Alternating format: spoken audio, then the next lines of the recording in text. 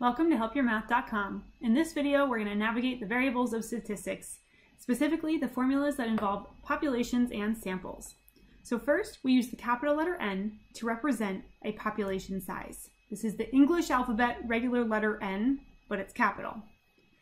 This value will always be a counting number, and we use N when we can use the entire specified population. It's very rare that we're going to be able to use the entire specified population unless the population is very specific, such as the students in this statistics class who are here today. Then you could probably use the entire population, assuming nobody's in the bathroom or outside or anything like that. You would need to include every single person. If you wanted something like the adults in the United States, you're not going to be able to do a survey including every single adult. You would not be able to use the capital letter N for that. Instead, we would use the lowercase letter n to represent sample size. So we use the lowercase English alphabet letter n to represent when we're using a sample instead of a population. This value will always be a counting number, right? Because you can't ask 3.5 people a question. It would have to be 3 people or 4 people or 1,000,000 people, whatever the case may be. We use lowercase letter n when we have a representative sample of a specified population. And there's all sorts of biases in statistics that I'm sure you'll hear about, and you want to try to make it as accurate as possible when you are using a sample of a specified population. Next, we're going to look at the notation for summation. This is the capital letter sigma. This is a Greek letter, capital letter sigma, and it looks really scary, but it's really not that bad. A summation is a fancy word for adding up all the values in a set. It's used in formulas for both population and sample. So we see this uppercase letter sigma in both types of formulas, which is really unusual. Usually we have different variables, but this one's consistent.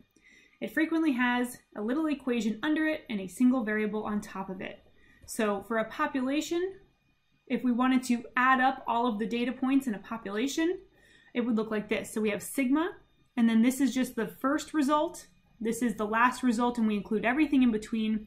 And this is just saying we're going to add up all of these data values. So we would add up x sub 1 plus x sub 2 plus whatever plus x sub n. That's all it's saying. It's just a really short way of saying that that's for a population. For a sample, it's basically the same thing, but this time the top is the lowercase letter n, indicating that it's a sample. So this would just be, whoops, hold on, that should be a capital letter N there. There we go. So the summation, this would equal x sub 1 plus x sub 2 plus x sub 3 plus however many are in our sample plus x sub lowercase n. So that is sigma. Next, we're going to talk about the notation for the mean of a population. And while it looks like a letter U, it's actually the lowercase letter m in the Greek alphabet. And the lowercase letter m is actually called mu. So we pronounce it mu, like what a little kitten does. And it represents the mean of a population. To calculate the mean, that's where we add up all of the values and divide by the number of values. So the formula looks really scary, but it's really not that bad. This is just saying take all your data values and add them together. And then, just to calculate a mean, you divide by the number of numbers. You would be dividing by the number of the sample size, or excuse me, the population size. The notation for the mean of a sample is this. It's x bar. So it's an English letter x with a bar on top of it, and it's pronounced x bar. To calculate a sample mean, it's the same thing. We add up all the values and we divide by the number of numbers. So this is that. It looks really scary, but really it's not that bad. It's just a summation. And then we divide by the number of numbers, which would be whatever n is our sample size. Just a few notes. Sometimes we get a little bit lazy, or we just don't have the capability of making the sigma look like this. Sometimes we might also see it, and you'll see it later on because I was unable to switch it. It'll just have the I equals 1 here and the n up here, and then the x sub I over here. So that's another option. And other times we get even lazier and we just say the sum of the x's, where x is just every data value in the set. Next, we're going to look at the notation for population variance. This is sigma squared. Yes, we already had sigma. That was uppercase sigma. This is lowercase sigma. So there were 24 options for Greek letters and they chose to repeat one. How clever is that? So this is sigma squared. This value indicates to us how spread out the data are or are not. So there's a few different formulas that you can use. One formula is that sigma squared equals, remember what this is the sum of, and this is each data point minus the mean quantity squared.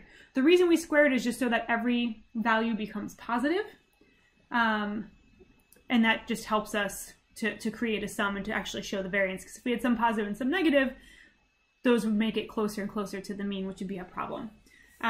So we take all of those and we divide it by n. Now, if you have to do this by hand, the best thing that you can do for yourself is to set up a table to keep track of all of this. And the notation for the sample side notation for the sample variance is s squared. So for the sample, we get to go back to our English alphabet, and it's s squared. That represents the variance of a sample.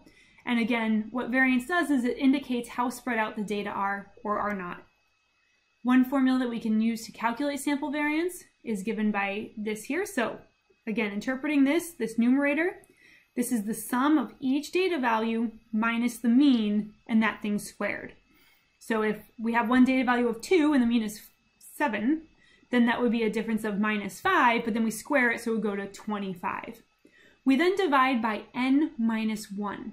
And the reason we actually subtract 1 for the sample is because it's a sample, there's more room for error. If you would do the entire population, there's a lot less error because you've already asked everyone. So as long as everyone was telling the truth, there shouldn't be a huge problem there. But if we're just taking a sample, well, there's definitely going to be some error because it might be as representative as humanly possible, but that still doesn't mean it's going to be accurate. So by making the denominator smaller, that's spreading out the variance, it's making it a little bit wider just to account for the error since it is a sample.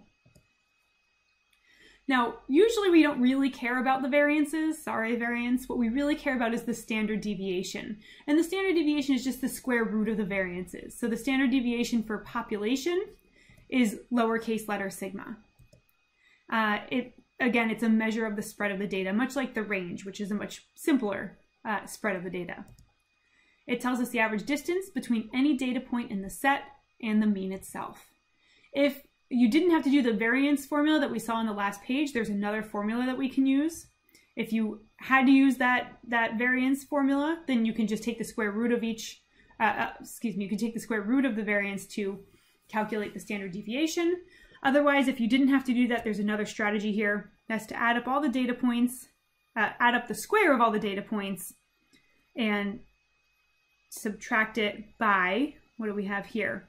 This is the sum of the data points, and then we're going to take that value and square it, divide it by the number of numbers. That's going to be, some value, probably going to have to round here, and then we're going to divide it by the number of values in the population, and then take the square root of that. So it looks really complicated, and again, I suggest if you have to do this by hand, set up a table to help you organize this information, because in a table it's actually not that bad. And the notation for sample standard deviation, that would just be lowercase letter s. That measures the spread of the data. It tells us the average distance between any data point in the set and the mean. One formula if you calculate the variance, just take the square root of the variance.